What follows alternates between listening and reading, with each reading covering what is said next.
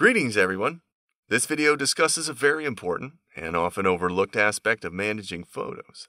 That is archiving and making backups. A reliable backup system will let you recover photos if your computer has a catastrophic failure. Even external or solid-state hard drives can crash with age, wear, and damage. Don't trust having only a single copy of an image. Whenever possible, always have at least one backup copy of work, preferably two. Also, keep an additional archive in an off-site location. We will use Exposure for this demonstration. If you don't own Exposure, download the fully functional trial from our website. There are two flavors of data storage options for image archives. Connected drives are devices like network-attached storage or a portable unit like a USB hard drive. We recommend storage devices that use a fast connection like USB Type-C or Thunderbolt. The transfer rate of the device will impact the responsiveness when using it.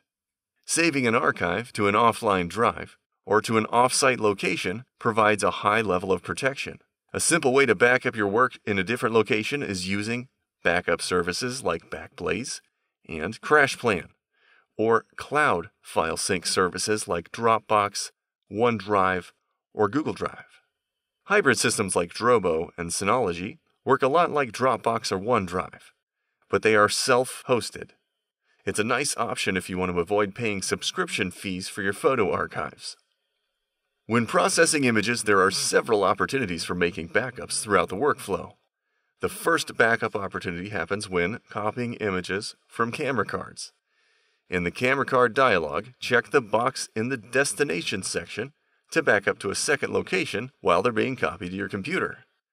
This does not include Exposure sidecar files, which are later created when editing and organizing. Internal hard drives can quickly fill up with large raw files. An external or network storage unit is a great place to move images after processing is complete to free up space. Entire folders of photos can be simply moved or copied to another drive in the folder panel.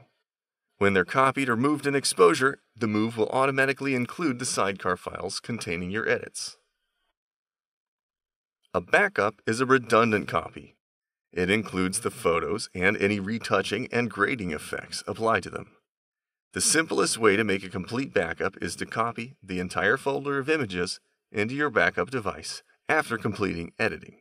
When you move or copy a folder, Exposure preserves any subfolder hierarchy, so you can easily keep the same photo organization in your active and offline libraries. When revisiting an old archive of work, simply reconnect the storage device to your computer. Then, click the plus button in the folder panel and add a new bookmark to the top folder of the device. Exposure will begin building a cache in the background for the new attached folder. Then you can browse and search for specific images and use filters like flags, ratings, labels, or metadata. And that's all we have for this video. Thanks for watching.